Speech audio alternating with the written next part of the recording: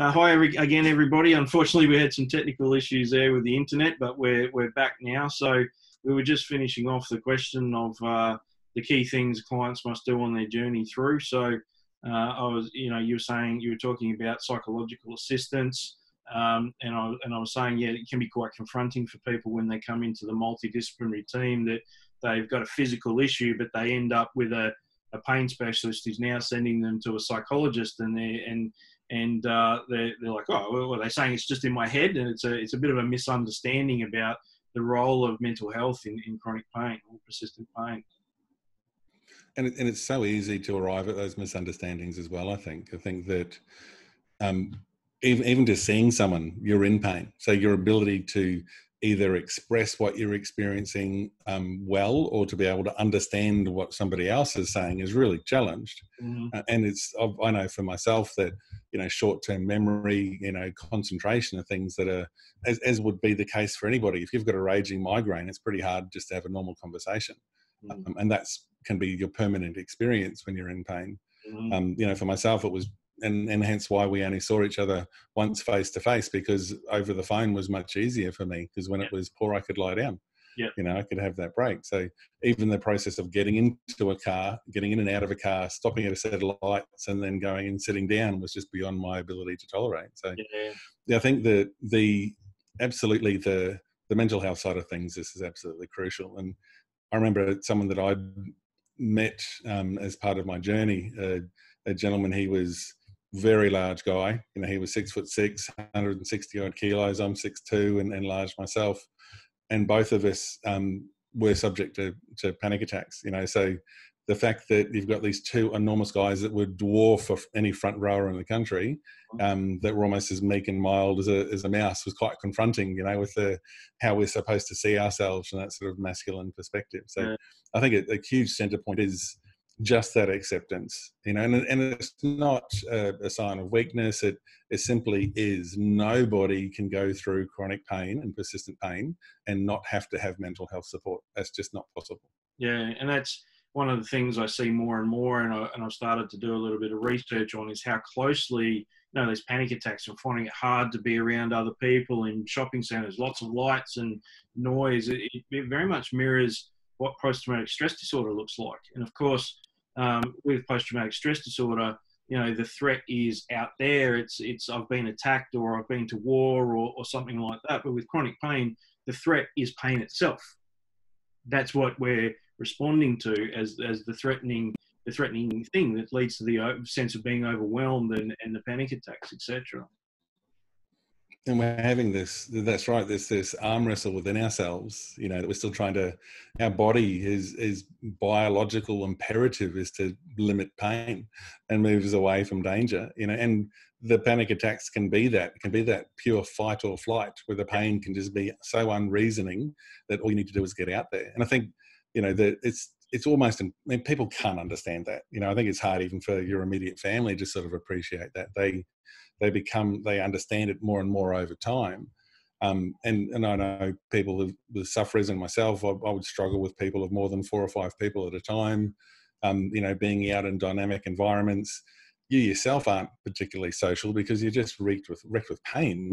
It's pretty hard to perceive the nuance of communication and body language when you're just trying to survive and get through to the next stage. That can be disappointing because you feel bad that you're not communicating very well. So digital communication has been huge for me. I've had very, very little face-to-face contact. A lot of my friends even found it quite confronting what it is that I've been going through, but I found that the digital communication has been an absolute lifesaver.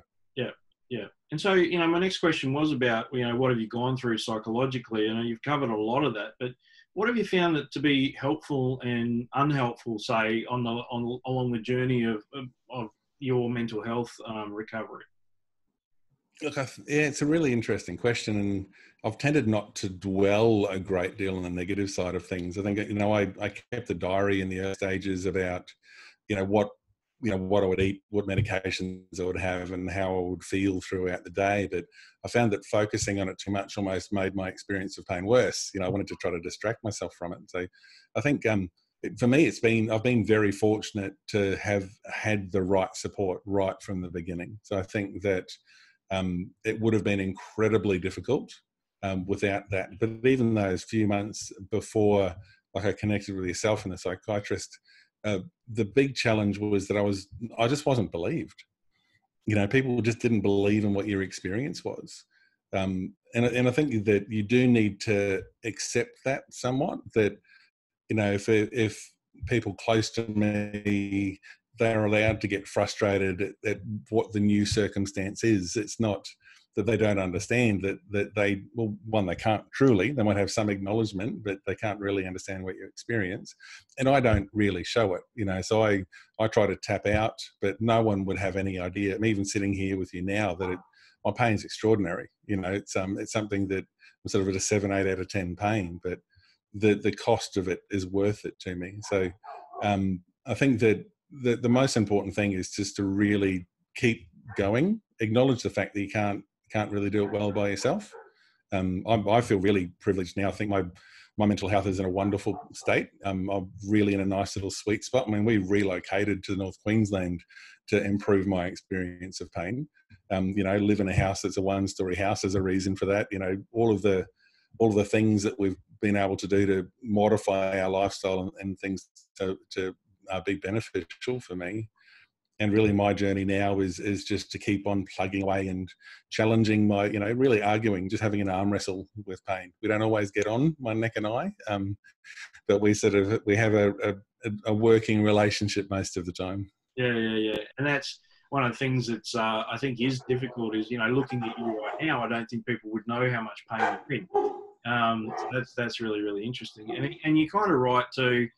It probably hasn't happened for a while, but and probably because most of the people I see are plugged into the team that I work with. But that not being believed by people is incredibly frustrating and stressful for people. And then once again, being unfortunately being referred to the psychologist in amongst that sort of initially makes people go, well, hang on, I'm doubly not being believed. But and this would be my advice to anybody that treats somebody with chronic pain, is to believe them without question.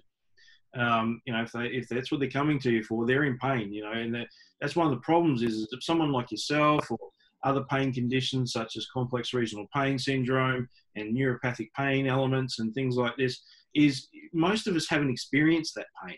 So we have no idea what it feels like and what the experience is. So, we really have to trust the client and what they're telling us and believe it. It's very important. I think you get better with pain. I think it's quite interesting that when I'm at a stage now where I can almost view it as a third party, even there'll be times like I'll have panic attacks rush through me for no reason once or twice a week, so, but you can just witness those. You can just, for whatever reason, because I'm always pushing myself, so there's always going to be consequences of those things. And you can just let it flow. You can just let it have its way, and then it's going to get out on the other side. So, and I think, I tend to be able to view my pain as almost like I'm separate to myself. So that, yes, I can go through that. Generally, there will be peak pain where it's simply beyond my ability to tolerate that. Then that will just mean, I'll handle it the best that I can, and then I'm just going to have to tap out for a while. Just hide in a room and do whatever I can until it starts to settle down. Sure. A client, he doesn't have chronic pain, he has PTSD, but he's kind of like you. He starts referring to his PTSD in a third party stage. He calls it Frank. Frank came and visited me today, and I told Frank to come out from behind the wall so we could I could challenge him face to face, things like that. And I thought it was a really interesting way of doing things. It was actually quite beneficial for him, actually. So yeah, interesting. So there's this concept of everyday drills, which I've written down here, which I picked up from a softball coach in the United States who, at colleges, they can only train their athletes for a certain period of time every day. So they kind of leave the athletes to do some of the practice themselves. And so he called it everyday drills. These are things that as an athlete you have to do every day just to at least maintain your level of skill. So what would be the things that you need to do every day? What are your everyday drills to manage your pain so you can get on with your life despite your pain?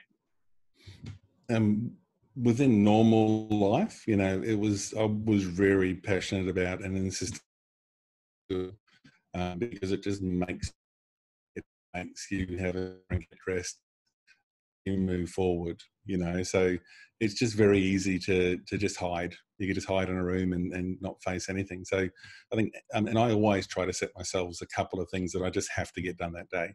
So whether it's trying to, put the washing on, whatever it is, having to bake bread. Bake bread is a constant. That's something that's always going to constantly be there. But I always tasks that I'm trying to complete. Contributing on LinkedIn, having some sort of good conversations.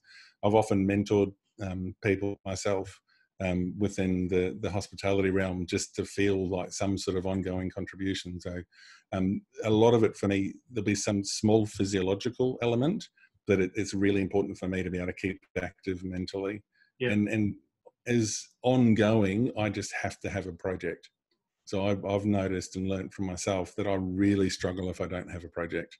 Yep. So whatever that might be, whether that was, writing the story in the first place, or, whatever it might be, for now, a project of mine would be to understand better what mental health services there are that are available for the hospitality realm, and to be able to contribute my story. So that's something that just keeps me going. So being able to just, keep on plugging away at a couple of projects at a time is something that's just a constant for me. Sure. If I'm just left to it, it just allows you to blur the pain a little bit more, be distanced from it a bit. So it's really important. Sure. Is there any physical exercises, regimes you go through, or diaphragmatic breathing, or any sort of mindfulness or meditation that you might go through? I've never been a massive meditator, but I really enjoy music. So I've found just that ability to sort of park your brain, just to be able to, and whether it's the unselfing and just, walking around the yard, or feeling those sensations, I think, which is a form of the meditation. So just really trying to look at those experiences. Big thing for me, I guess, partly is that it's just that silliness. You're just making sure that the kids are laughing every day, and that we have that sort of that crazy silliness is a big part of what my days are built around. I generally need to move. It's been more difficult with the restrictions that we're all currently living under, and not being able to get to a gym. I've found parts of my body, if I can move them or strengthen them, they just help me with my functionality and my overall experience of pain. So trying to just maintain some sort of movement and stretching and those sorts of things has been important as well. I mean, everything's going to hurt. That's just the way that it is. But there's just some pain helps build towards tolerance, which just I don't tend to have good days, but it's about not having the bottom fall out from underneath you. Having more of the not disastrous days. Yeah. So I'm hearing, it's scratching and crawling the best you possibly can. An inch, 2 inches forward, at least every day, psychologically and physiologically. Yeah, and you'll go backwards too, right? Well, that's just the nature of the beast, and life is just dynamic. It's just the way that it is. So that's why that sort of sense of pacing, and that there's just never going to be a constant improvement. It just won't happen. Yep. But just having that refusal to give in, and just to keep on finding those really good ingredients, those powerful influences that can. I know for my exercise physiologist up here in Townsville, Jacinta, absolutely world class, and she's changed my life. Just been the right person that I've needed to be able to meet at the right time, and was the only person that's been able to really address, because I've got a compressed nerve as well in my neck. She's been able to help rebuild my upper back. That's helped to alleviate and reduce some of that pain. So, and just again, I found a bit of a drop off and a struggle when I'm not talking with or meeting with people constantly, because when you do have that team around you, you do have this understanding and this story that's unfolding. When you don't have that sort of common experience of people that really truly understand what you're doing and how you're improving. Sure. So that's been a little bit different, difficult. But that, I think writing is something that sort of helped me sort of come to terms with that and just keep that motivation forward. Yeah, for me, it's just every day I'm thankful for what I have. It's, whilst it kind of sucks, it's much better than the alternative, because many would argue that I shouldn't be alive with what I experienced. So Sure. Every day above ground's a good day, right?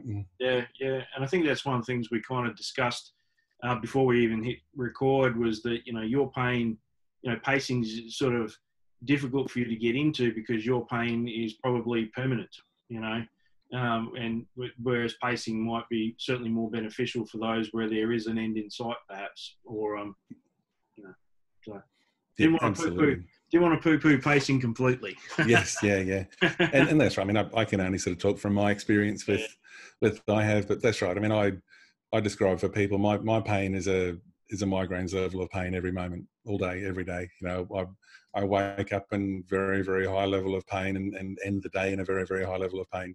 Yeah. So my good days are a level of pain that would bring you home from work because it was too painful as a migraine, Yeah. But it's for me, I'm just trying to build up those tolerances and build up the scars and just keep on fighting and keep moving forward. And if I can, if my story can change someone's experience, or if it can be beneficial in any way, that just comes back to me. That only helps me in my experience of pain as well. Sure. And mate, that comes to sort of the end of most of my questions, but was there anything else you wanted to add? I think just as an overall, and I suppose a summary, I mean, please, people go and check out the story. It might be something that they might find beneficial. Available iFly, available on Amazon. The big thing for me is just don't give up. Just keep going. Just patience, persistence, and just never stop. Just keep going, because there is my greatest drive is that I'm determined to make this the best thing that's ever happened to me. So, there's very few times where you get to just move out of life and be stuck in your own head and get to rebuild it the way that you can. And even though it might be in an adjusted reality, I just refuse to be, as the story says, I'm unbroken. I refuse to stay. I can't be fixed, but I choose to be unbroken. Absolutely. And you've always had that mindset from the first moment that I met you is, you're not going to be part of my team if you're going to be not interested or holding me back. So, you've kind of demanded that excellence from everybody that's been working with you. So I see that as a real strength of you as well. So I appreciate that. So, mate, we come to the end. So hopefully everybody finds this quite helpful. Thank you very much for being involved, mate, and being so open about your story. And it's been a pleasure to talk to you. And I think, and I hope that it's going to be extremely beneficial to other people who are going through persistent and chronic pain in their lives as well. No, I appreciate it, Damien. It's just become a thing, as I mentioned, it's my project now. It's really important for me to be able to contribute, and I felt there was just so many things that I experienced that were unnecessary. And I've also been very fortunate to have found people like yourself and just, a terrific team to be built around me. And I know that that's not often the case. So yeah. If my journey can just help someone in some shape or form, then that would just mean the world to me. Yeah, and I agree.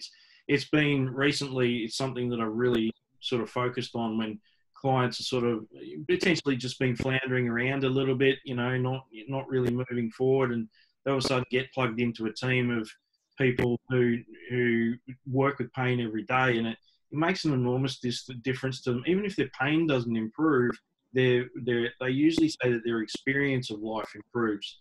They're working with people who understand and get it and believe them.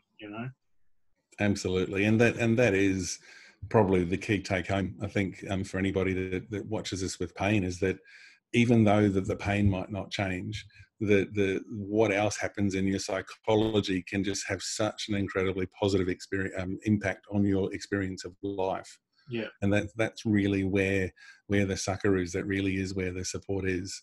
So just to embrace that. All right, mate. Thank you very much. We'll hit stop there, and good luck with the book. Thanks, mate. Cheers. See ya.